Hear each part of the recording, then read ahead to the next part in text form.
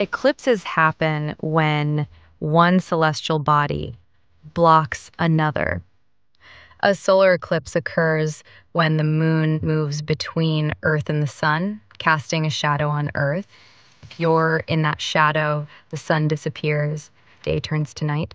There's total, complete cover, partial, just a bite, and annular, a glowing ring of fire if the moon's too far to fully block the sun.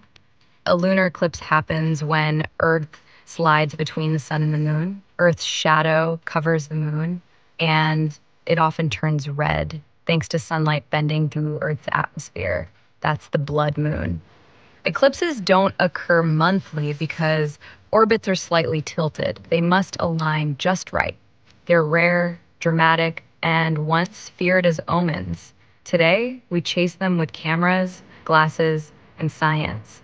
An eclipse is cosmic geometry in motion: sun, earth, and moon lining up in a sky show like no other. Locked light, amplified wonder.